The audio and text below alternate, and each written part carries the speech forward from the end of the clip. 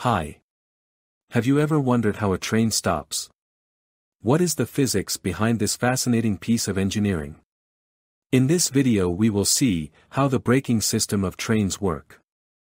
To understand how the train's braking system works, we have to understand the two famous laws of electromagnetism in physics. The Faraday's law of induction and the Lenz's law. Let's understand these laws first. Faraday's law states, when a conducting material moves in a magnetic field, electric currents are induced in the material, due to the change in magnetic field. These induced currents are called eddy currents. This law is also called law of electromagnetic induction. It is the law of physics behind the electric generators, used in power generating stations. Lenz's law is similar to the Faraday's law, but it talks about the opposing magnetic field produced by the induced or eddy current. Understand, not only a moving conductor in the magnetic field produces current, the current in a conductor also will generate its own magnetic field. Both phenomena are complementary, and both will occur. Once induced or eddy current is produced in the moving conductor in a magnetic field, these induced currents in turn produces their own magnetic field. Lenz's law states, this second magnetic field produced by the eddy currents opposes the main magnetic field. The opposing magnetic field produced by the eddy currents will try to slow down the moving conducting body. The moving conductor experiences an opposing force, reducing its speed and bringing it to rest.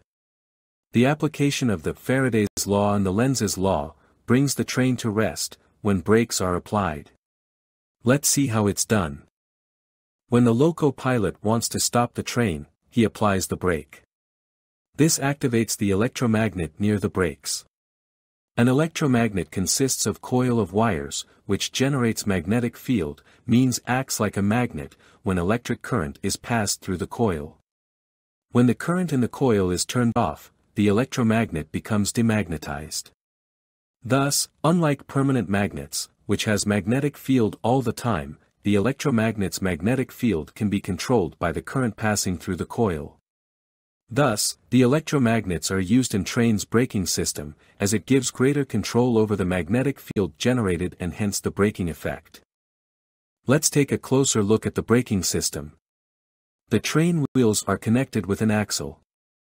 A metallic conducting disc is attached at the center of the axle. This disc rotates along with the wheel and axle of the train. The electromagnets are present on both sides of the disc. When the loco pilot applies the brakes, the electromagnets get activated. This creates the main magnetic field. The disc is now rotating in a magnetic field, which induces eddy current in the disc. This eddy current by Lenz's law produces an opposing magnetic field, which slows down the rotating disc and stops it. This in turn stops the wheels. These disc brakes are fixed on many axles of the train as required by the design. Since this braking system works on eddy current, it is also called eddy current braking system, or eddy disc brake system. The eddy braking system is more efficient than the conventional friction-based braking systems. In conventional brakes used in vehicles, the kinetic energy of the vehicle is converted to heat due to friction between the friction material linings in the brake pads and the vehicle comes to rest. This causes high wear of the brake linings and periodic replacement, and repair will be required. In eddy braking, there is no physical contact, hence no friction. Only the magnetic fields and electromagnetism are used for achieving the braking effect. Here, the kinetic energy of the train is dissipated as heat by the eddy current produced in the disc through Joule's heating effect. The wear of the brake system components is very less, as there is no physical contact or friction. One of the interesting characteristics of this braking system is that the braking force produced by the opposing eddy magnetic fields is proportional to the speed of rotation of the disc. So, if the disc rotates faster, more braking force will be produced. The braking effect can also be controlled by changing the current through the electromagnets, which changes the main magnetic field. Due to the higher efficiency, quick response time and controllability, eddy braking systems are used in many trains. Mostly in combination with conventional frictional brakes, in case of failure, and also eddy brakes cannot be used if the train is stationary.